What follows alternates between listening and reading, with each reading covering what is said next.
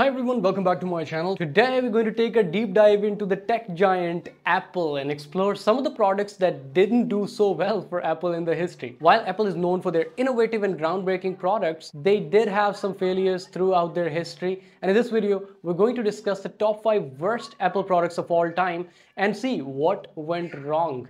So sit back and relax and let's get started. The first one on our list is Apple Pippin. In 1996, Apple released the Pippin, which was a game console that was intended to compete with consoles like the PlayStation and Nintendo 64. However, it was an expensive product and underpowered machine that failed to capture the attention of the consumer. The Pippin only sold around 42,000 units worldwide, making it one of the biggest flops in Apple's history. One of the reasons why the Pippin failed was due to, as I mentioned, its price point. It was very expensive, which made it difficult for the consumers to justify the purchase. Additionally, the console's library of games was very limited, and the machine lacked the processing power to compete with its rivals. Next one on our list is Apple III, which was released in 1980 and was meant to be a business computer. However, it was plagued with problems from the very beginning, including overheating, crashing, and data loss, etc. The Apple III was very expensive as well, making it difficult for businesses to justify this purchase. One of the main reasons why this product failed was because of its design. The computer had a unique case design that made it difficult for repair or upgrade. Also, the Apple III lacked compatibility with a lot of popular software applications, which was difficult then for businesses to adopt because of these reasons. Next on our list is Macintosh Portable. The Macintosh Portable was released in 1989 and one of the first portable computers that Apple had on the market. It was extremely heavy, extremely expensive as we all can expect, and also had a poor battery life.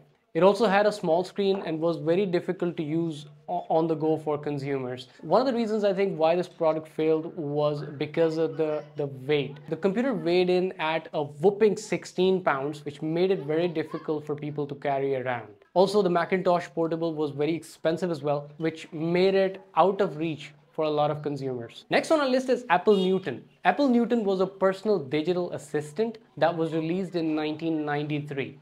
It was meant to be a revolutionary device that could recognize handwriting and convert it into text. It had a lot of problems, including poor handwriting recognition, a slow processor, and it had a heavy price tag as well. It was quickly replaced by the more popular Palm Pilot.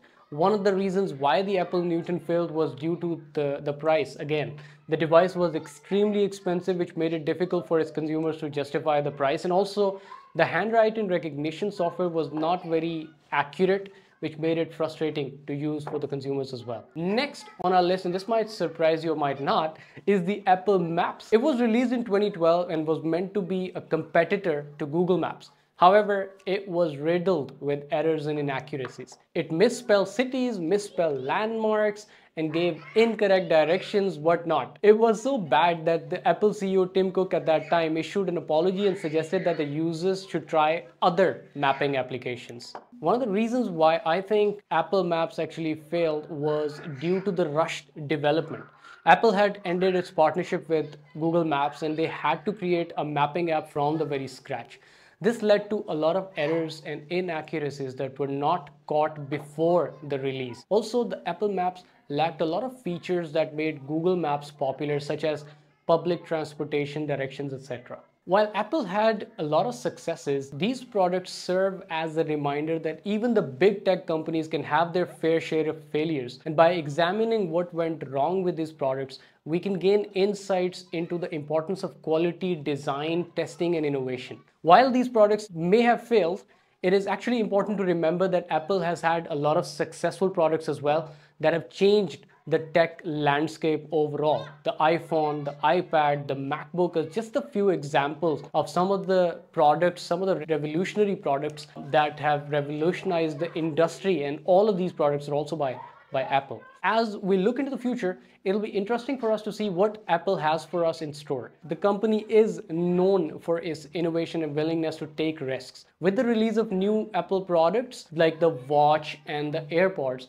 it is clear that Apple is still pushing boundaries and striving to create new and exciting products. What do you think about the list of the worst Apple products that we've shared? Do you agree with our choices, or do you have other products that you think should be on this list as well? Let us know in the comments below. That's it for today's video. If you've enjoyed it, please give it a thumbs up and subscribe to our channel for more exciting content just like this. If you haven't subscribed to the channel, again, do subscribe to the channel. It helps a lot. I'll catch you in the next video. Thank you. Bye-bye.